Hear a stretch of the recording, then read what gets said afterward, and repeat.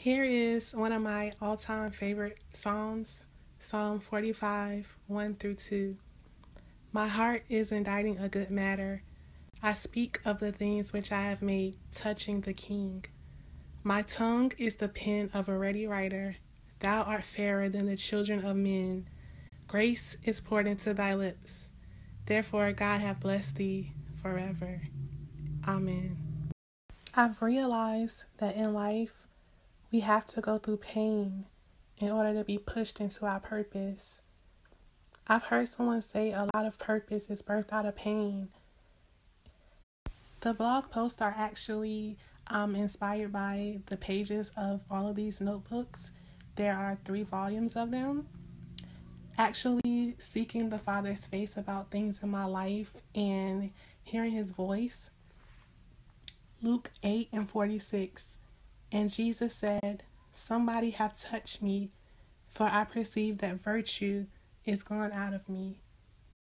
It's amazing how in the midst of what is a seemingly tragedy in our lives, God has already gone before us and worked ahead of time. I think about Samuel and how he mourned for Saul, but God had already chosen a new king. 1 Samuel 16 says, And the Lord said unto Samuel, How long wilt thou mourn for Saul, seeing I have rejected him from reigning over Israel? Fill thine horn with oil, and go. I will send thee to Jesse the Bethlehemite, for I have provided me a king among his sons. We are allowed to mourn over loss, but how long are we going to stay in that place of mourning when God is ready to do a new thing in our lives? It was in a place of mourning and loss that God sent in a man after his own heart, David. 1 Samuel 16 verses 17 through 18. And Saul said unto his servants, Provide me now a man that can play well, and bring him to me.